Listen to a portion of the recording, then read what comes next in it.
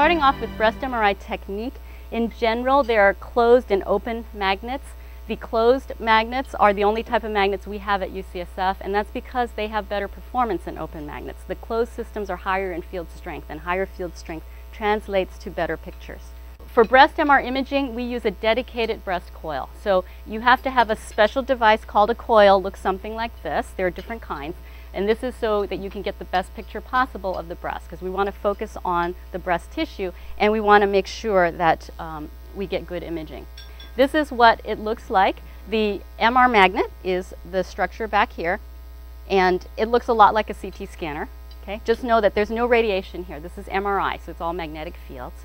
The patient is usually lying prone. We put the patients in prone because the breast can then hang freely through the coil. That way we don't have any distortion, and we can make sure that we have good symmetry. We also find that when we put the patients in feet first, it reduces claustrophobia because their head is sticking out most of the time. They can see us, we can see them, we make sure that they're okay.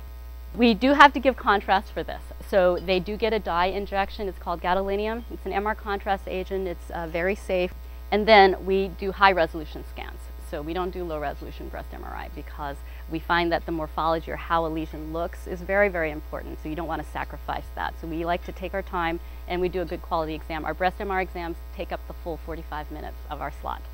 So the message is that at UCSF we've spent a lot of time perfecting our breast MR technique. So we really pride ourselves on giving high quality exams. We want to make sure that it's done well, because we don't want to have a poor quality exam. We don't want to have to bring the patient back. That's inconvenient, costs money.